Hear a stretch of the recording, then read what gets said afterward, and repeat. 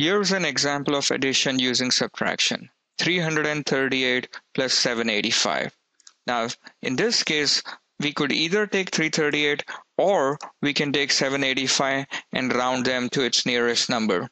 In this example, we'll take 785 and round it to its nearest number, which can be 800.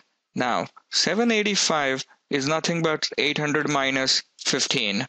So now the next step is to add 338 plus 800, which is relatively easier to do, and the answer is 1138. Now, the last step is to simply subtract the 15 from 1138, and we get the final answer, which is 1123. And that's it. Thank you.